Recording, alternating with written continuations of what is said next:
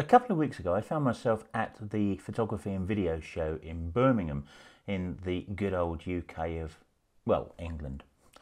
And suddenly I was thrust into a vast room full of other photographers. And there was one thing that struck me about the whole affair, is that hardly anybody was taking photographs.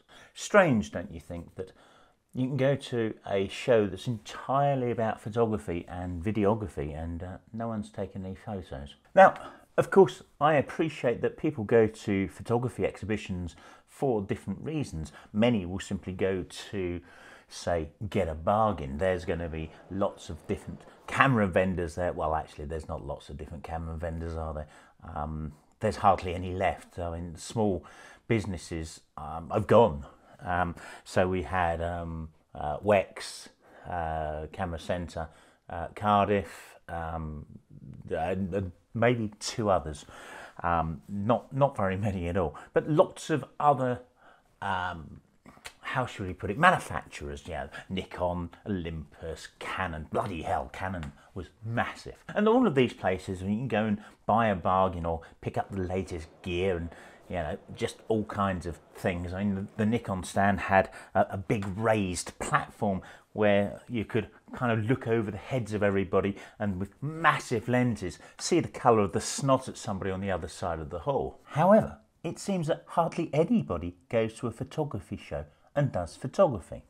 Now, it's fair to say that there were some people doing photography. There's lots of cameras strung around necks and such, lots of long lenses, and in the photography pubcast, they were questioning why people were walking around with long lenses. Well, I'm going to show you in a little while why some long lenses were actually rather useful. But by and large, what we were seeing people taking photographs of was stands that were selling lighting, and they'd set up big studio scenes and employed models that were all dressed up in really kind of wacky outfits and such, and photographers were wandering by, and well, actually they weren't wandering by. This is the problem, you ended up with log jams of photographers around these kind of studio areas, just shooting away, and you couldn't push through. I mean, it was craziness. And of course, I appreciate there are different genres of photography, but the one genre that I like to work in, I mean, once I called myself a landscape photographer, and that's not untrue any longer, but perhaps I might call myself now more of an observational photographer, because what I like shooting, and if you've been following the recent videos, you will realise I like shooting things that I notice, and a lot of you seem to think I'm quite good at it. So I was walking around this photography exhibition noticing things, and it was those things that I was shooting. Let me give you an idea of the kind of things that I was noticing. So it's fair to say that experienced photographers have an eye for something. It's intrinsic to a lot of us. A lot of you will say, I don't know how you see these things, and I've got to turn around to you and say, I don't know how I do that either. But by the same token, I don't know how I drive, but I do, and I drive quite a lot, and I do it without thinking. I get in the car, I turn the engine on, I reverse out of the spot behind the house here, and I get on the road, and I don't mow people down. I don't smash into walls, and I don't kill people. I don't drive through red lights. I don't know how I do it. Can you explain it? Well, probably. Just one word: experience. There's a muscle memory to it, and learning to see is a bit like kind of exercising your muscles. It's the muscles up here, though. It's not just necessarily these things. It's the muscles up here. It's those things that allow you those cognitive thoughts that allow you to notice lines and patterns and shapes and colour contrasts and all kinds of things that lots of people will simply miss. How do you get this vision And I've got to tell you, I don't know. I've been able to do it for a great deal of my life. I've been able to, glance at things and it's like, oh, there's something there. And I can hone this skill for sure, and I think I have honed this skill. But Nikki, who isn't a photographer, well, not in the same way I'm a photographer, I think she's somewhat better at it than I am.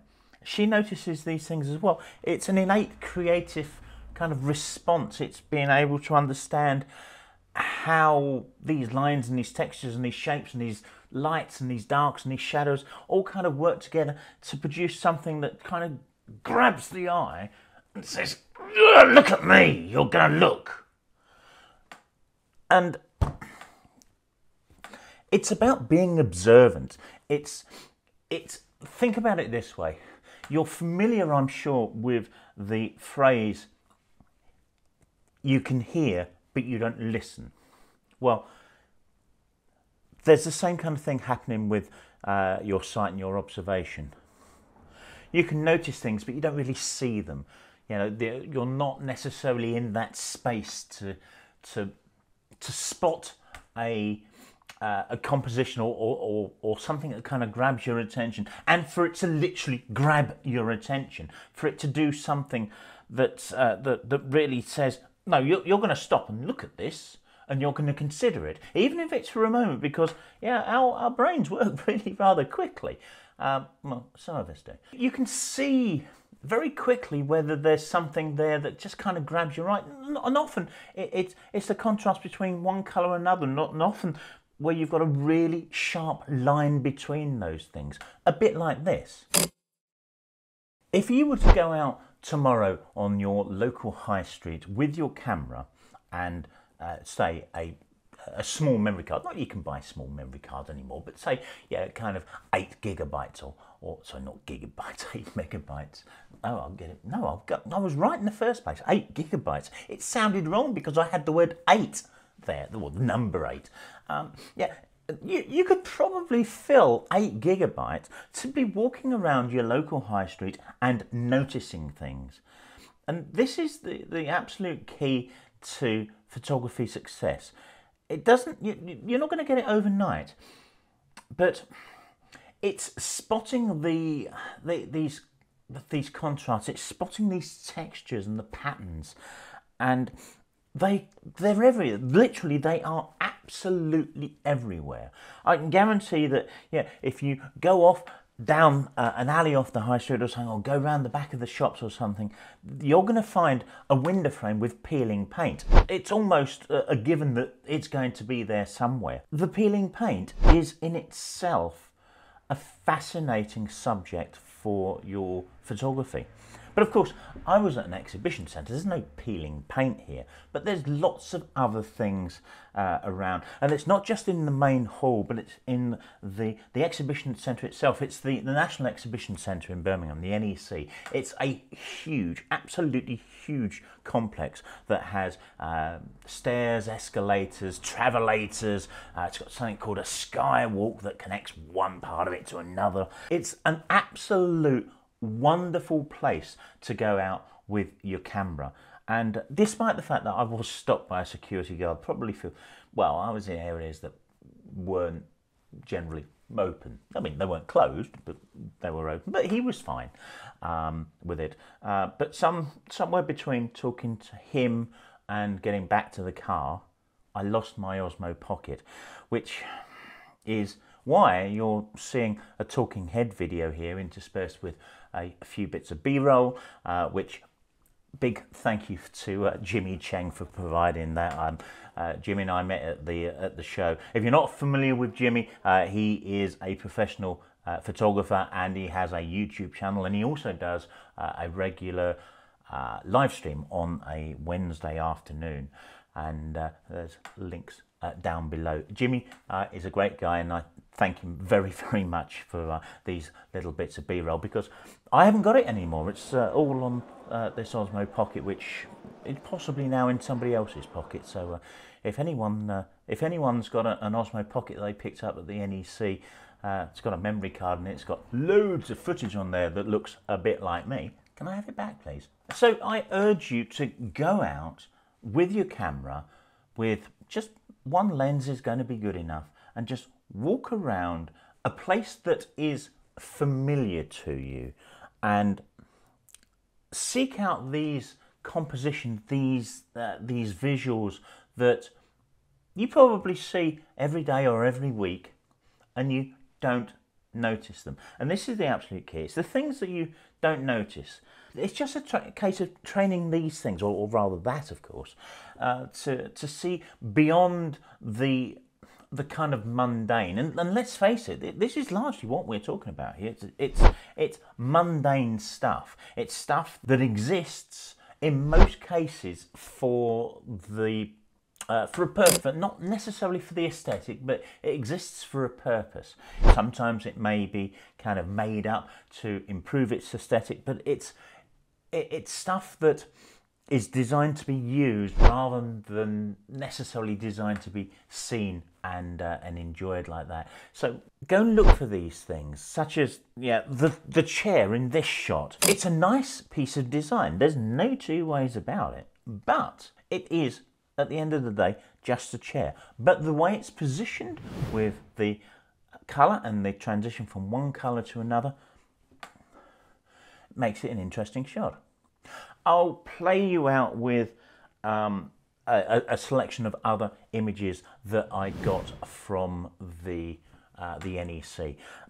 Some of these are really rather interesting in that because I'm in spaces in the NEC that are not necessarily open, or rather, as I said, they're not closed, but that they're not holding exhibitions in these particular points at the time I was there, then the spaces themselves, which are effectively designed to carry a lot of people, are largely deserted. And I do like the idea of being in these places that are designed for the transit of people. It's to get people from one place to another place with as greater ease as possible and functionality.